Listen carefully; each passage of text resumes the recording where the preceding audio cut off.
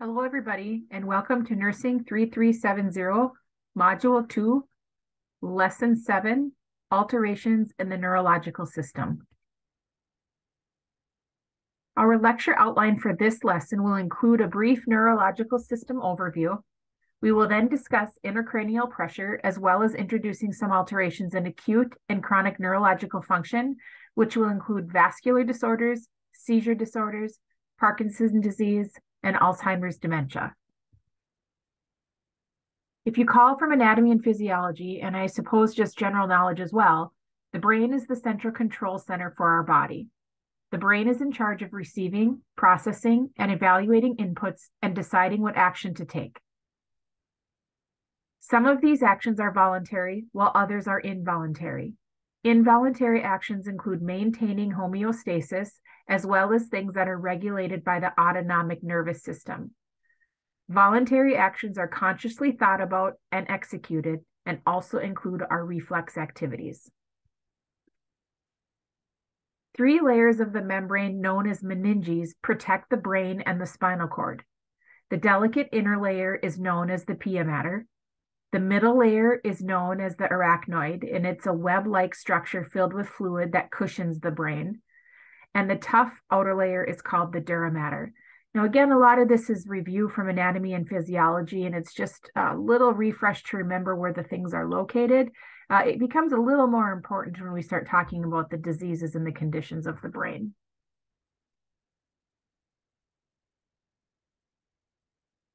The brain is also protected by cerebrospinal fluid, known as CSF, which not only provides nutrients to the brain, but also provides a cushion to the brain and the spinal cord in case of trauma. CSF is very similar to plasma in its appearance, which is relatively clear. CSF is comprised of electrolytes, glucose, and proteins. Cerebrospinal fluid is formed constantly in the ventricles of the brain and flows into the subarachnoid space, where it becomes a cushion. One important thing to consider is that since CSF is constantly being created, our body needs to have a regulatory mechanism so the amount of CSF produced and reabsorbed maintains a normal pressure in the head.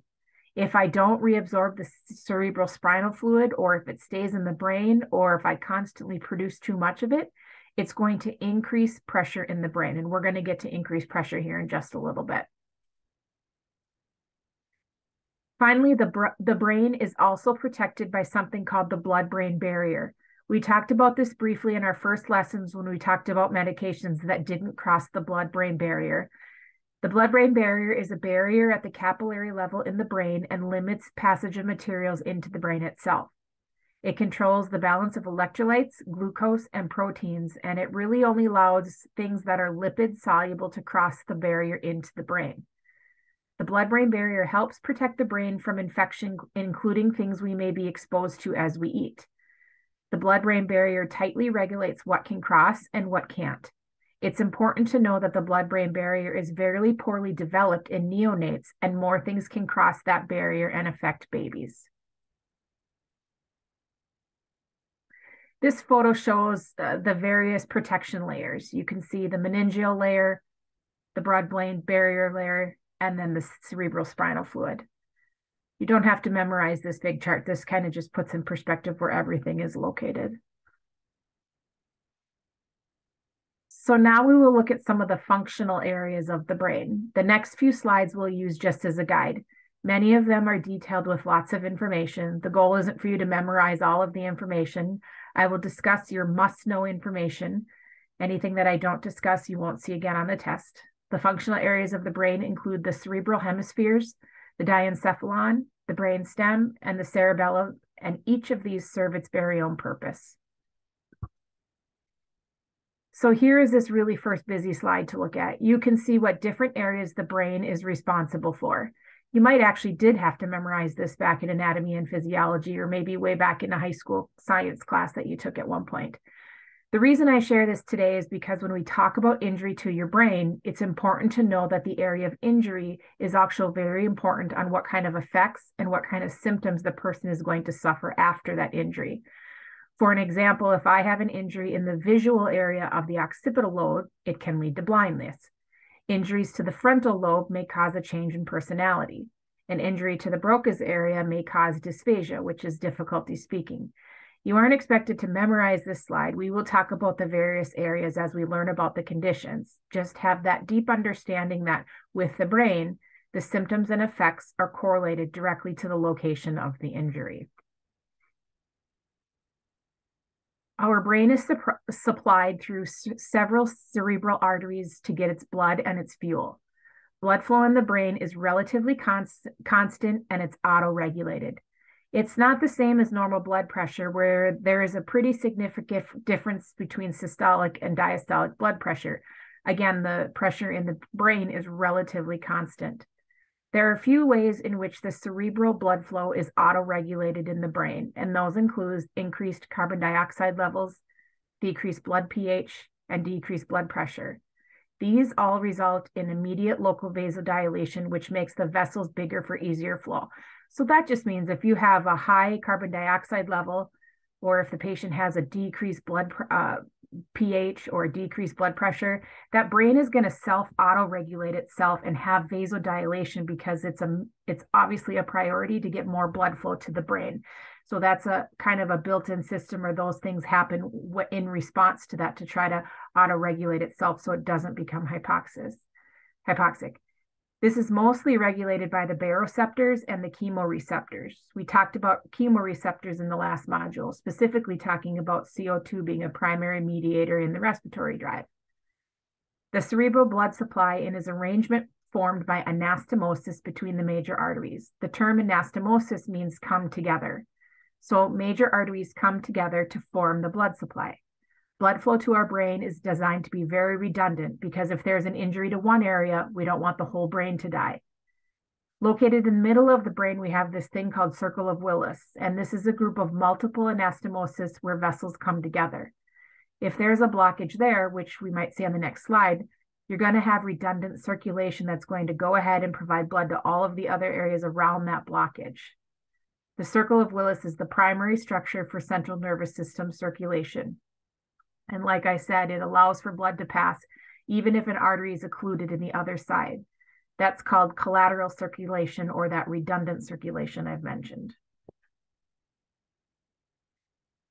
You can see that circle here is where all of those vessels come together, that circle of Willis. You can see how they all kind of come together. Again, you aren't expected to memorize all of these arteries. It's just important to see that there are several cerebral arteries in the head, and they auto-regulate through those chemoreceptors, and they do that redundant circulation. So if an area of the brain is not getting oxygen, it tries to move it around in a different way. Changing gears now from blood supply to neurons. Neurons are the fundamental units of the brain in the neurosystem. The neurons are responsible for receiving sensory input from the external world, for sending motor commands to our muscles, and for transforming and relaying electrical signals at every step in between. Neurons are highly specialized non-mitotic cells, which means they don't participate in mitosis. They don't regenerate and they don't replicate. If a neuronal body is damaged, that cell is damaged forever. Neurons conduct impulses through the central nervous system and the peripheral nervous systems. They require glucose and oxygen for metabolism, just like every other cell. Every neuron in your brain has one long cable that snakes away from the main part of the cell. This cable is several times thinner than a human hair, and it's called the axon. An axon is where electrical impulses from the neuron travel away to be received by other neurons. Dendrites, on the other hand, are appendages that are designed to receive communications from other cells. They resemble a tree-like structure, forming projections that become stimulated by other neurons and conduct the electrical chemical charge to the cell body. And you can see that neuron anatomy here. And I'm pretty positive somewhere along the way, you likely had to identify this. I can't even remember what level it would have been, like cell biology, maybe? I don't know. I remember way back when we had to draw all these things. Of course, that's been such a long time ago. And again, our takeaways here are what happens when these things aren't functioning well. That's the level of patho that we're discussing. Synapses refer to the points of contact between those neurons where information is passed from one neuron to the next. Synapses most often form between axons and dendrites. Synapses are these gaps in the places where the neurons come together and are able to act and elicit a certain effect. Neurotransmitters are released into the synaptic cleft on stimulus and lead to a neuronal depolarization, which is going to pass the electrical signal along, depending on what the neurotransmitter is telling it to do or what that nerve is designed to do.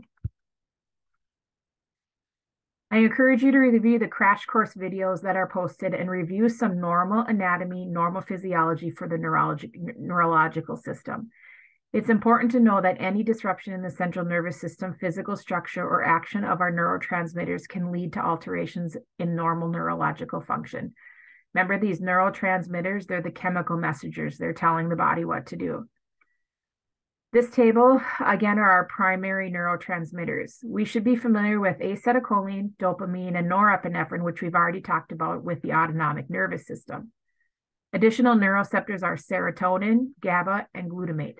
You are not required to memorize these different transmitters, but just understand that any alteration in how these neurotransmitters act or interact with tissues in the central nervous system, or any actual damage of the central nervous system, is going to negatively impact normal neurological function. And some of these you might have heard in other areas, like serotonin. Maybe you've heard about taking melatonin to help sleep, because serotonin helps with our sleep function. Or maybe you have heard of or know of some people who are taking antidepressant medications, which are usually SSRI, serotonin reuptake inhibitors. Those are what are used in depression to help raise serotonin in our brains.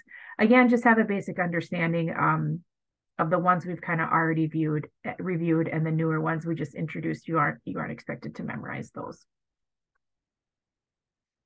Okay, so moving on to intracranial pressure, that pressure that we've started talking about a little bit. Our brain is encased in a rigid, not expandable skull that does not stretch, and it's not compressible. Blood and cerebrospinal fluid are liquids that are also not compressible. Intracranial pressure is the pressure exerted by fluids inside the skull and on the brain. The body has several mechanisms in place which helps keep the ICP stable. So ICP is the abbreviation for intracranial pressure. The amount of blood and CSF is relatively fixed in the brain. It really doesn't change all that much, and it shouldn't. But if it does, changes in intracranial pressure are attributed to volume changes in one of the fluids. Either there's too much blood or too much cerebrospinal fluid. And again, those fluids aren't compressible. If we have an increase in one of these, it will lead to pushing on the brain tissue. If there's edema or swelling in the brain tissue, it can also increase intracranial pressure. When this happens, there's a compression of some of the blood vessels. If there's more fluid and there's tighter space, those blood vessels are going to collapse, and it will compress some of the conduits for cerebrospinal fluid to the point where they're no longer able to circulate in these areas. This can lead to ischemia, and remember, ischemia is that lack of oxygen causing that tissue death. And if we have ischemia with lack of oxygen, we might have that infarction. And sorry, that infarction is actually that tissue death. If you recall, that infarction is that deficit of oxygen or lack of flow or a blockage, and anything that's beyond that will result in tissue death. Increased intracranial pressure is common in many neurological problems. A brain hemorrhage is when blood is where it's just not supposed to be in the brain. It will lead to swelling and free blood in the brain. Trauma can also lead to swelling in the brain. Head injuries are a big deal in motor vehicle accidents, ATV accidents, snowmobile accidents, sports injuries. Any sort of thing that you hit with the brain can cause trauma and swelling. This is known as cerebral edema. Infection, tumors, and too much CSF, which is called hydrocephalus, can also lead to increased intracranial pressure and neurological deficits. The photo on the right shows the composition of the skull. The brain is the biggest thing inside the skull, and it makes up about 78%. Intravascular blood makes up about 12%, and CSF, which again is that protective barrier, makes up about 10%. Any increase in any one of these is going to either decrease or increase the pressure beyond what's intended to be held within the brain. There are signs and symptoms associated with increased intracranial pressure. The early signs are really important to notice so we can quickly do something about it. Signs include decreased level of consciousness or decreased responsiveness. This is a very early sign. We may also see decreased pupillary responses, meaning their eyes don't have that response like they should. They don't constrict or dilate like they should. The person might experience a severe headache from stretching of the dura and the walls of the enlargement of the blood vessels. The person might vomit, especially if the pressure is located near the vomiting center in the brain. See, remember we talked about where the brain has injury, the symptoms will be a little different. So not everybody with increased intracranial pressure will vomit, but that is one symptom that might happen. You also actually might see projectile severe violent vomiting, which is a result of pressure stimulating the emetic center in the brain, directly in the medulla, actually. Late signs of increased intracranial pressure are ominous. Ominous meaning it's not a good sign. Cushing's triad is a late sign of significantly increased intracranial pressure. With Cushing's triad, we see these three different things. We see an increased pulse pressure, and pulse pressure means the systolic blood pressure and the diastolic blood pressure. Remember the top number and that bottom number? They start to separate and spread apart. They get farther and farther apart. This is a reflex because if the pressure in the brain is high and it's not getting good circulation, the body is going to respond by trying to increase blood pressure in order to compensate for that high brain pressure to try and force blood into those vessels to perfuse the brain with oxygen. We will see a decreased heart rate and a decreased respiratory rate. These things together, known as Cushing's triad, are very bad signs. If you are a nurse or if you are in healthcare and you see this, you know this is an emergency. We don't have very long to act because untreated increased intracranial pressure, especially with this cascading of symptoms, can rapidly lead to disability and death. This photo here is a visual guide of what we've just reviewed with increased intracranial pressure. It pulls together the signs and symptoms. We haven't gone over the seizures yet, which is a condition in itself, which we'll get to in a few slides. But you can pause here and just kind of review the side effects. The posturing, you aren't expected to memorize those. That's pretty detailed. But just know the changes in the speech, eye changes, changes in level of consciousness, headaches, and that Cushing triads, which is a late sign and again, very dangerous. Very scary if you're in healthcare. So we will start a review of so that was just kind of an overview of how the brain, how it works, how the fluid, and everything inside the brain, and how it can impact things. We'll now start a review of neuro disorders by covering vascular disorders that include transient ischemia attacks, cerebral vascular accidents, and cerebral aneurysms. So transient ischemic attacks. I'm only going to say that once because it's actually kind of hard to say transient ischemic attacks. It is medically abbreviated as TIA, and these are essentially mini strokes. You've maybe heard someone had a mini stroke or a TIA before. They are a series of neurological deficits which occur more than once, and for the most part, they follow the same pathology as a stroke, which we'll talk about in a little bit. But they result in only temporary localization reduction of blood flow in the brain, which can happen from a partial occlusion of an artery due to a floating blood clot, or a very narrowed vessel in the brain due to atherosclerosis, meaning like high cholesterol. It can also be due to small embolus, which is a piece of fat or air in the blood that gets itself lodged in a small blood vessel. So essentially, it's that blood vessel isn't totally occluded, it's not totally clamped down. Some blood flow can get through, but it is severely limited. It can also be caused, TIAs can also be caused by a vascular spasm or a loss of autoregulation of the brain. The symptoms of a TIA are directly located to the location of ischemia. You're going to notice that that's a common trend here with the brain. Again, it's directly located to where that ischemia is.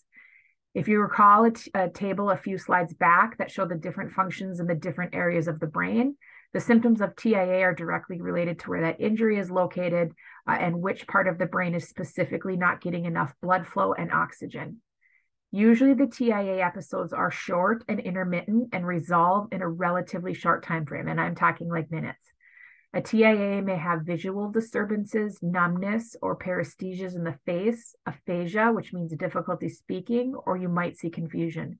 Again, this all depends on the area of the injury, but the big thing with a TIA is they are only temporary, but they are also a major red flag for a possibility of having a future cerebral vascular accident or a stroke, which is an irreversible injury.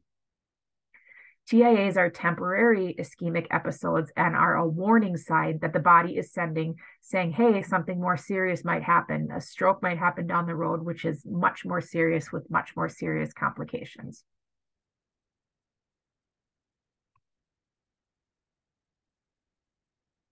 All right, I'm trying to pause my screen here. I need a drink. Okay, a cerebral vascular accident, which is abbreviated CVA, is more commonly known to you and I as a stroke. A CVA or stroke, I'm going to use those words probably interchangeably. It means the same thing. It means this big long word of cerebral vascular accident. A CVA is an infarction of brain tissue that results in lack of blood that does not resolve like a TIA. Strokes have two different causes. They can either be hemorrhagic or ischemic, and we'll review those in the next few slides. I mentioned TIAs are reversible and short. The main thing with a stroke is that it only takes about 5 minutes before ischemia can lead to irreversible damage. And that damage is truly dependent on the size of the blockage and the amount of time that's involved. When ischemia happens for a length of time, we start to see a central area of necrosis with function loss and irreversible damage. After that, there will be an area of inflammation and damage around that necrotic area. Remember, necrotic meaning tissue death. If we act fast enough, we can sometimes get that function back. We are really working against the clock with strokes, and there's been a lot of marketing strategies lately. So maybe you have even seen some commercials about getting immediate help, the kind of common symptoms that you might see, and getting immediate help with people who have stroke-like symptoms. Many hospitals now have what's called a stroke alert, puts a team on standby when EMS, the ambulance is out getting the patient and they think it's a stroke. They immediately call into the hospital and initiate that stroke protocol right away. Like the patient sometimes doesn't even hit the ER. They go immediately to the CAT scan and really start to get immediate treatment for these strokes. As we mentioned, there are two different types of strokes. Ischemic strokes are the most common and the most survivable. Ischemic strokes are an occlusion of a cerebral blood vessel, which leads to loss of flow or blood flow or tissues or target areas in the brain. The occlusion is oftentimes an atheroma, which is similar to plaque in a heart attack. We'll learn a little bit more about heart plaque in a future module. Or it can also be an embolism, which is caused by a blood clot floating in the vessels or air that gets lodged somewhere in the vessel, which occludes blood flow downstream. Atheromas can develop in larger arteries, whereas emboli can occur in very small arteries. So essentially, the ischemic strokes are clots or a blockage. There's a clot of some sort or a fat blockage of some sort, and so the blood flow can't get downstream. So what is beyond that clot doesn't get oxygen and doesn't get blood.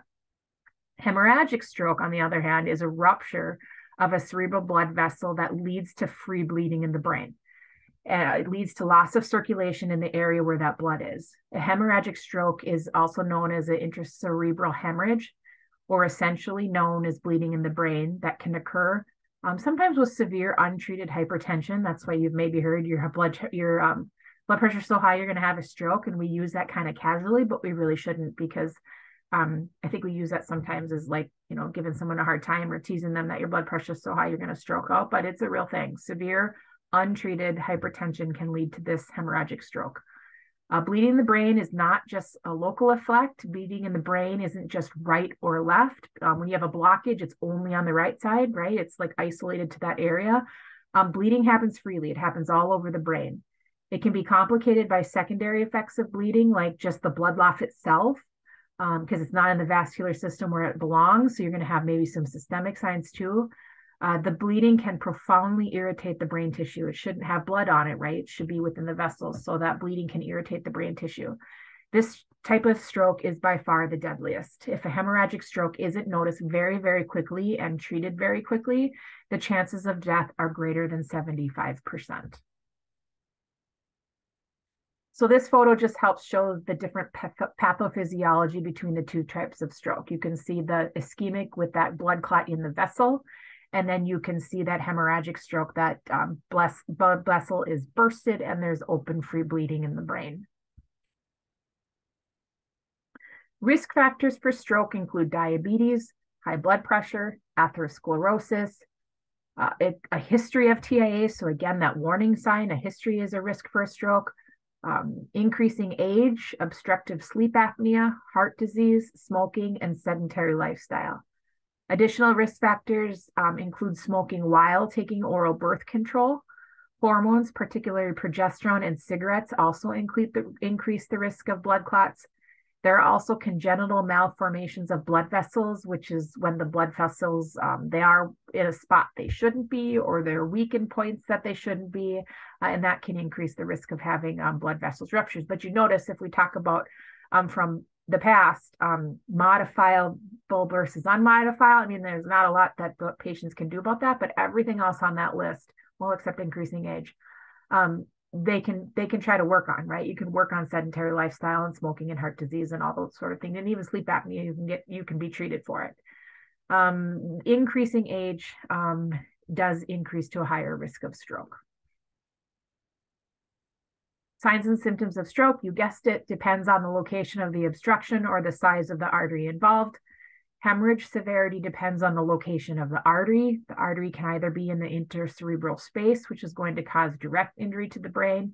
It can also be in the subarachnoid or subdural space, where we have some arteries as well, which doesn't necessarily lead to direct injury to the brain tissue, but increases pressure on the brain. If I start getting blood between my brain and my skull, it's going to start pushing on that brain and lead to very similar symptoms to an infarct. You can see here that when it is that blood clot type, right brain injury affects the left side of the body and vice versa. It just, again, depends on what area of the brain is involved. So this is a photo representation, again, of the stroke and associated symptoms. You can pause it here and review this. It's kind of pulls it all together on what you might see with the stroke. The facial drooping, the kind of the classic symptoms that you think about that most people probably know about are the facial drooping, the one-sided weakness. But keep in mind, it can be all of the other things on this list as well. So we don't want to get tunnel vision when we're assessing patients and only look for what the most common things. It can be all of these on the list. Treatment of stroke will depend on the type that occurs. If the reason is a blood clot, one of the main treatments will be a thrombolytic, which will help break apart the clot. We're going to learn a little bit more about thrombolytics and heart disease when we get to that unit. But for here, we'll learn that these medications are used to help break up that clot in the brain. These medications can be very dangerous to use, though, so we only use them for stroke if we absolutely have to.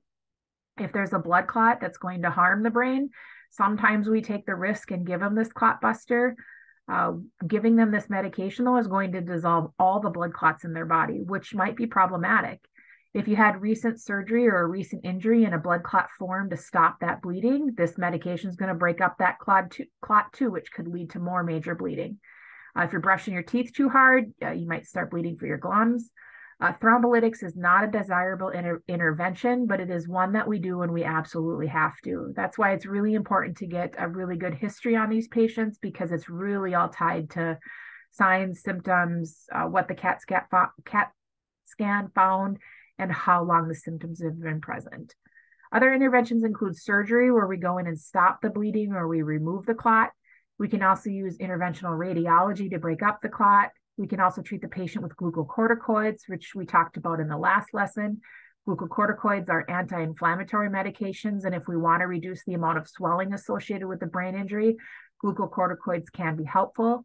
And then finally, we can offer supportive treatment. If someone has an infarct leading to long-term deficits, our goal then at that point is going to be to try and return this person to as much normal activity as we possibly can.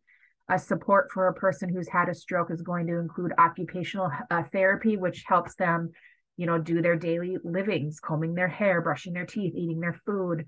Not just the eating part, which is more the speech language pathologist, but the cutting, how to use a knife and a fork and all those sorts of things. Physical therapy will obviously be to help regain muscle strength and muscle control on whatever side there was a weakness. And again, speech language pathologists to help with speech and eating. All of these have the goal of helping try to restore as normal function as possible. They're a very important part of recovery. We can also work on stroke prevention by help controlling diabetes and blood pressure to reduce the risk of stroke in the first place. Changing gears now to cerebral aneurysms. Cerebral aneurysms are weaknesses in the wall of an artery, usually located at a point of a bifurcation or anastomosis. Bifurcation means where something splits off, usually around the circle of Willis. We'll take a look at the picture on the next slide. It's when two blood vessels come together, it creates a weak spot in the vessel. This can sometimes bulge and lead to an aneurysm. Oftentimes we see aneurysms in people, again, who have high blood pressure. So no joke, it's really important to control the blood pressure. If there's a lot of pressure on the vessel and there's a weak spot, the vessel may be able to overpower the weak spot in that vessel. The pressure pushing against that weak spot, it's just going to overpower it. The aneurysm will then burst. So the side of that wall can burst, which can lead to the symptoms of a hemorrhagic stroke. If an aneurysm ruptures, especially in the circle of Willis, it can lead to sudden and often fatal increases of intracranial pressure and very quickly death. Early symptoms are minimal, but you might see headaches and visual disturbances. And I said minimal because, again, this happens very fast, particularly in those areas of major anastomoses where there's lots of arteries coming together, which is, again, where most of these occur. And they're usually very quickly deadly if they rupture. Here's a photo of the aneurysm. Again, if there's too much pressure, there's a weakness, it bulges out. The one here shown is called the berry aneurysm because it kind of looks like a berry on a tree. You can see on both sides here, the kind of up here where that berry is, and then kind of over here. It's pointing right here where that aneurysm is. Treatment is focused on reducing that intracranial pressure and cerebral vasospasms, which includes lowering the pressure, the blood pressure, as much as we can to keep it from bursting. Ultimately, though, oftentimes these require surgical intervention to fix. There's a couple of different procedures we use. Clipping is a procedure in which a clip is placed over the aneurysm, which allows it to heal shut. Another procedure is to coil it, where they actually use a wire and go into the vessels in the brain and feed a small wire into the aneurysm, essentially to make it turn into a clot. And then finally, we can place a stent, which is when mesh is placed inside the artery or a vein to take the pressure off that weakened area of the wall. Your neurosurgeons are the one that do these types of procedures. Seizures, I'm sure people have heard of seizures. They are abnormal or uncontrolled neuronal discharges in the brain. Seizures affect consciousness, motor activity sensation, and typically they're a symptom of another underlying disorder. They are the most common serious neurological problem affecting children, and typically they present as an acute situation, but they can also be chronic. For the most part, seizures are a non-emergent emergency. If we know why the person is having a seizure, for example, someone who has chronic epilepsy, having a seizure is something we expect that's going to happen for them. So that's why we say it's not emergent as long as we're providing them support, treatment, and care. It's not necessarily emergency as long as we're providing some support and standing by these patients. There are a few known causes of seizures, what leads to the seizure in the first place. That includes infectious disease, trauma, metabolic disorders, vascular disease disorders, and pediatric disorders such as epilepsy. We're going to cover epilepsy here in just a minute. And sometimes neoplastic diseases like cancers. Some medications may also lead to seizures, including anesthetics, drug abuse, and specifically drug withdrawal. People who rapidly withdraw from drugs are prone to seizure-like activity.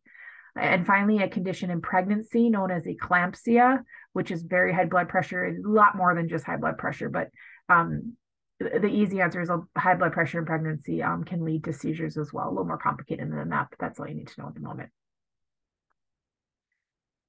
Epilepsy is a chronic condition that leads to seizures. Epilepsy is more of a syndrome than a diagnosis. We don't necessarily understand why seizures with epilepsy happen, but it is somebody who is prone to seizure over and over and more than once gets a diagnosis of epilepsy.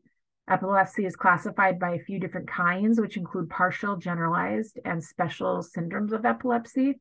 We'll talk about each of these different kinds and the signs and symptoms, which actually are similar to stroke. Again, depends on the area of the brain with the abnormal activity. The symptoms aren't similar as a stroke. I guess what I meant on this slide is what I've been saying all along. It depends on the area of the injury. So for stroke, the area of injury depended on where it was bleeding or a clot. For seizures, it depends on the area where the neurons are firing when they shouldn't be. Seizure classification: partial seizures include simple partial or complex partial. Simple partial seizures can just be a little bit of twitching in one arm or leg. You might have some auditory or visual hallucinations. The person might have some intense emotions and perhaps the twitching like you expect of the arms, legs, and face. Complex partial seizures are typically preceded by an aura, A-U-R-A. An aura is a sensation where somebody feels or senses that they're going to have a seizure before it actually happens. And I think that's kind of how the seizure dog works. I don't know if you've seen those where people have seizures and the dog can sense that it's going to come on and they alert their owner. Oftentimes there's a brief period of confusion or sleepiness with no memory of the seizure and no response to verbal commands. The next category of seizures is generalized seizures, and that includes absence, atonic, drop attacks, or tonic-clonic grand mal. Absent or petit mal seizures typically last only a few seconds. It's most often seen in children. The child might be talking to you, and then all of a sudden they just exit the conversation, stare into space, and they don't reply. Sometimes you'll see fluttering eyelids or jerking, but not often will they have any additional physical signs. This is often misdiagnosed because a child might just be perceived as inattentive versus being mentally absent. It's pretty hard to differentiate. It can be hard to differentiate where the child just isn't listening and they're truly actually wandering off and having a little seizure. It's still a form of epilepsy, and it's these small seizures in which a child's brain shuts down just for a short time, and then it turns back on and they just go about their day. The atonic seizure, which is the drop attacks, they might fall or stumble suddenly for no reason. These ones only last a typical few seconds. And then finally, the seizure that you are probably most familiar with is going to be the tonic-clonic seizure. It's a generalized seizure known as a grand mal seizure or a tonic-clonic. Grand mal is probably the word you've heard. Similar to that complex simple seizure, people with tonic-clonic seizures have an aura or a sensation that precedes the actual seizure. Seizures like this often have intense muscle contractions. It's kind of what you've pictured somebody, maybe in the movies or TV having a seizure, followed by contraction and relaxation of the muscles. It's a jerking type of seizure where the muscles are very tight and then they relax. Sometimes you can hear crying in the very beginning because the diaphragm is also contracting and air can leave the lungs. Sometimes can't leave the lungs, sorry. Sometimes you'll get a loss of bowel and bladder control. You might see shallow breathing with periods of apnea, which typically lasts a few minutes. And after a few minutes, most tonic-clonic seizures do kind of self-resolve. Once they resolve, though, the person enters a period called postictal state. This is when there's been, think about it, there is major neuronal activity where the brain has just been firing like crazy and firing like it shouldn't be. And all these neurons are firing over and over, as well as major physical work from their muscles. They're spasming, contracting, tightening up, spasming, contracting, tighten up. That's a lot of work. After it, they enter this postictal state, which is like disorientation or a deep sleep. It takes a while after the seizure for the brain and the body to reset. Finally, there's a category of special syndromes for seizures. Febrile seizure is actually one of the most common in children. When the children has a high fever, and it's not just a high fever, it's the rapid increase in fever too, that they go from like, whatever number, and then they make a really big jump to that high fever. They can often have a seizure. This is an urgent concern, but not necessarily a medical emergency, but don't tell that to any mother. I was a nurse for a long time when my 9-month-old had a seizure, and it was like one of the scariest things in my entire life. And it feels like an emergency. She was blue, she was rock hard. She's 19 now and she was fine, but it is certainly scary when they happen. Typically, it only lasts 1 to 2 minutes, which is absolutely true. She was done having it by the time the ambulance even got there. They restop and they return to consciousness without a major postictal state. She wasn't very sleepy for very long, like with your grand mals. A myoclonic seizure is when a major muscle group, such as one arm or one leg, has large jerking movements. They might drop what they're about to hold, like what they're holding on to, or they might fall down to the floor. Finally, we can have what's called status epilepticus. I want to say status asthmaticus, but we're not on that unit anymore, right? So status epilepticus is a medical emergency. This is a continuous seizure that lasts several minutes and doesn't resolve. The problem is the patient isn't breathing, their muscles are working really, really hard, which can lead to major electrolyte imbalances, of course, pH imbalances, and it can eventually lead to death. These are 911 calls and you need to get help there right away. So we're only going to touch a little bit on anti-seizure pharmacology because there's so many different epileptic drugs available. Choosing an anti-epileptic drug depends on the type of seizure in the patient's history. Regardless of the medications we choose, we're going to start low and go slow. The starting dose will be very low to see how the patient will tolerate and will gradually increase over time. Medication for epilepsy most often need to be taken forever, except so for epilepsy, let's just say that those epilepsy again are those ones that have chronic seizures all the time. They need to be taking this medication forever, and they can't drive if they're not on vacation. There's a lot of restrictions that come along with it. The ones that don't need to be taken forever, like in pregnancy, if we're at risk for seizures, you might just be on it during pregnancy. And again, those ones that are random and rare, like the febrile seizures, those patients don't go on medications. It's the ones who are on epilepsy that will be on medications and most likely be on them indefinitely. The goal of long-term therapy is to suppress neuronal activity enough to prevent abnormal or repetitive firing of the neurons and try and prevent the seizure from happening in the first place. It's primarily directed at controlling movement of electrolytes across neuronal membranes. There are three main mechanisms in which they work. Anti-epileptic drugs, abbreviated as AED. Don't confuse that with your CPR class if you're CPR trained, and that's called an AED. In this case, it's anti-epileptic drugs. They work through potentiating the effects of GABA, which is a neurotransmitter. You can slide back a handful of slides and look at that neurotransmitter page and refresh yourself with GABA. It can make it more effective. The drugs can help delay the influx of sodium or delay the influx of calcium into the neurons, which the sodium and the calcium are what lead to the neurons firing. So the drugs will kind of focus on these three different areas. You can pause here and visualize this slide. Again, I always tell you these big, busy slides, you aren't required to memorize the whole thing. This just shows how the seizure medication suppresses the neuronal activity. And I think probably the most important is if it's epilepsy, you start low, go slow, and they need to be on them indefinitely. Parkinson's is the most common degenerative central nervous system disease, and it is due to a progressive loss of the hormone dopamine.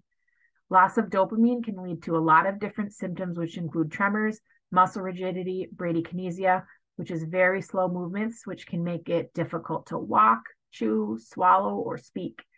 Parkinson's can also cause postural instability, making the person more prone to falling. They have a shuffling, staggering gait. Mood can also be affected. They present themselves as flat and non-dynamic. They may speak in a very flat and unemotional tone. The primary Parkinson's is primarily a motor disorder, but patients can often experience other health-related issues with Parkinson's, such as anxiety, depression, sleep disturbances, and dementia. Although it's not necessarily related to Parkinson's itself, they may experience other autonomic nervous system disturbances, such as difficulty urinating. The pathophysiology of Parkinson's is degeneration and destruction of dopamine-producing neurons in the brain. If there isn't enough dopamine in the brain, it affects the corpus striatum in the midbrain, which is the receptor site for both dopamine and acetylcholine, which, remember, are parasympathetic nervous system hormones. The corpus striatum is responsible for the control of balance, posture, muscle tone, as well as involuntary movements. Tremors and muscle rigidity are due to the corpus striatum not getting enough dopamine. Treatment of Parkinson's disease is focused on trying to restore the balance of dopamine and acetylcholine. We will give these medications that try and increase dopamine circulating and dopamine in the brain. We may also give anticholinergics in an attempt to reduce the amount of acetylcholine and hoping bring the acetylcholine and dopamine back to balance, because remember, they kind of offset each other. Dopamine agonists are given to restore the balance of dopamine and acetylcholine. Dopamine agonists try to increase the amount of circulating dopamine by increasing the biosynthesis of dopamine itself. We don't give direct dopamine. This is a drug agonist, which means it helps that increase the biosynthesis of dopamine itself. The reason we don't just give dopamine is because dopamine is a very strong sympathetic hormone. It's one of our catecholamines, and it typically has a lot of fight or flight responses associated with it. So just giving dopamine is going to lead to some very unintended and adverse side effects. The other problem is that with synthetic dopamine or dopamine that we could give as a medication, it does not cross the blood-brain barrier. I can give as much dopamine as I want, but it's not going to fix the problem in the brain where I don't have enough dopamine because the dopamine's not going to cross that barrier. Levodopa is the most common medication we give in this category. You can see the others there, but by far the levodopa is the most common medication in this class. Dopamine agonists have some side effects, which include skin irritation, dizziness, lightheadedness, difficulty concentrating, confusion, anxiety, and headaches, along with everything else you see on this list. These are all relatively minor side effects, though. While the list is long, they're minor side effects. The major effects can be acute MI or myocardial infarction, which you'll learn about in the future as a heart attack, because these medications can place too much stress on the heart, which makes sense, too much fight or flight, too much stress on the heart. Major side effects also include shock, hallucinations, depression, and suicidal tendencies. Also includes this extrapyramidal symptoms, which is underlined, which we're going to go over next, and then liver failure. So these extrapyramidal symptoms are at risk with these medications. They're almost pseudo-Parkinson-like syndrome. It almost looks like they have Parkinson's, which gets worse when you give these medications. It's not necessarily an adverse reaction to the medication, but it can occur with these medications. The ones that we see which are concerning with these type of medications are people with Parkinson's are things like acute dystonia, which includes facial grimacing, an upward eye movement tic, or unnecessary unwanted movements of the face, unwanted movements of the mouth, the tongue. You might see lip smacking or laryngeal spasms. It can be difficult to breathe on these medications. Tardive dyskinesia is also similar. You see a protrusion and rolling of the tongue, sucking and smacking movements of the lips, a chewing motion, a facial dyskinesia, and those involuntary movements of the body and extremities.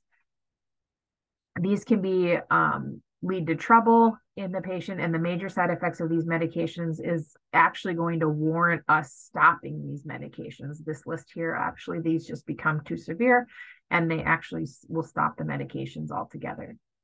On the flip side of this now is anticholinergic medications, which we're going to use to try and balance too much expression of the acetylcholine, which again is happening because of the dopamine relationship. We're not expressing enough dopamine, so the acetylcholine is going up.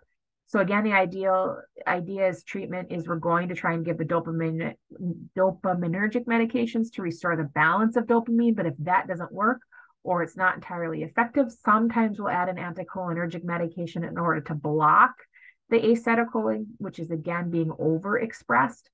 This is not as effective as the dopaminergic medications, but it's often used early stages of Parkinson therapy. Some examples include cogentin. That's actually the most common. That's why it's underlined. The benztropine. Cogentin is much easier to say. If we think about anticholinergic drugs, we think that these typically have some pretty significant side effects, and we can go back to that lesson and review those if you don't have those memorized yet. And then finally, Alzheimer's disease. It's the second most common cause of degeneration in the central nervous system, and it's responsible for approximately 70% of all dementias. Alzheimer's disease is a progressive loss of brain function. It can lead to memory loss, confusion, and dementia. For the most part, it affects people over the age of 50. People can have it younger and younger. That it's typical early onset isn't normal, but it can happen. It's very aggressive when it happens. But most of the time, people older than 50 and are much older than that, even when this happens. The thing about Alzheimer's is we don't really understand it very well. It's usually associated with cerebral atrophy, which in the cerebral tissue is going to shrink and not be as effective or responsive. We believe there are some possible causes. About 10% of cases with people with Alzheimer's have a family history of Alzheimer's disease.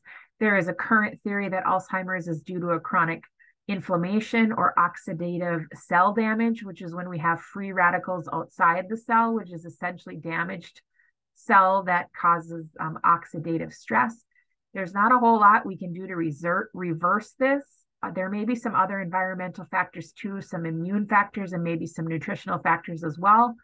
There's some thoughts that previous viral exposure can lead to Alzheimer's disease. They found a little bit that people with herpes simplex virus at some point in their life are more prone to having Alzheimer's.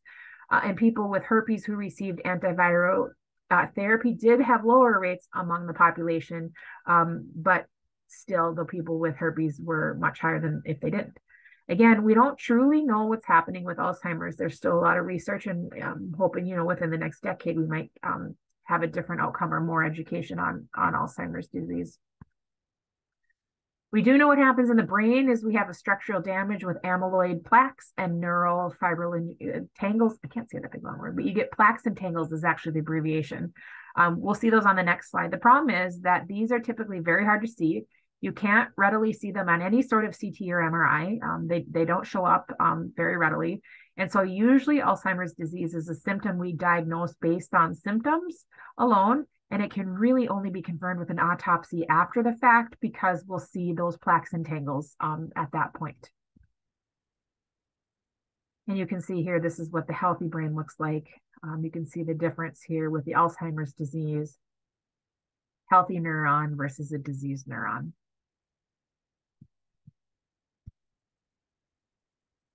Symptoms result from progressive damage in the neurons in the hippocampus, which is where we store our memories and we learn new things. So that makes sense.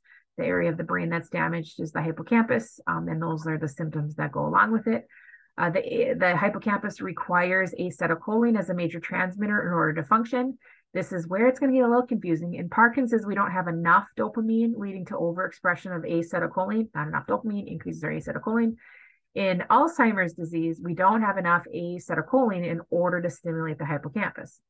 Symptoms of Alzheimer's disease include impaired memory and judgment, confusion and disorientation. As it progresses, we see the inability to recognize family and friends. Depression is very common, which can be related to the loss of function, despair, and the hopelessness that comes along with this diagnosis. Sometimes you can develop psychosis, which can include paranoia and delusions. You may also see anxiety and aggressive behaviors, not because the person has become necessarily aggressive, but because this new situation that's scary, and the patients are just confused and don't know their surroundings, it may cause them to respond aggressively. This disease will progress over time.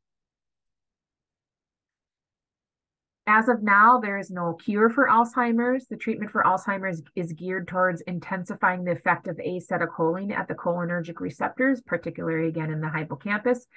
It's not necessarily that we have an acetylcholine deficit, but the acetylcholine is the primary neurotransmitter for this specific area that promotes learning and memory. Drugs are only modestly effective and only effective in the very early stages of the disease. We are trying to provide more acetylcholine in order to try and stimulate the hippocampus or stop or slow the degeneration part of that brain. The goal is to slow memory loss, to slow dementia, and to try to maximize quality of life as long as we can. We try and improve activities of daily living and improve behavior and cognition while we can. After a while, though, these medications are going to become less and less effective. And then finally, their medications we use are called cholinergic agonists, called cholinesterase inhibitors. They don't actually provide more acetylcholine, but what they do is prevent the breakdown of acetylcholine. Cholinesterase, I can't get that today, breaks down acetylcholine, and these medications stop that. They help slow the progression of Alzheimer's disease, particularly in the very early stages. The most common one we give is Aricept. I prescribe that not all the time because it's not the population of patients I care for a lot, but it is prescribed in the early stages to help kind of slow down that, slow down the memory loss and slow down the symptoms. Okay, so you've reached the end of this unit and again, the end of this module. The next exam will cover the last 3 lessons of this module, which include acid-base, electrolytes and fluids, the pulmonary system, and the neurological system. I've posted a Module 2 overview short lecture that will help you prepare for the exam. It will serve as your study guide. Again, like the first exam, all of the questions come directly from the lectures. So review the 3 lectures in the lesson and review the short overview, and that should help you prepare. The information on the exam itself will be posted in the course.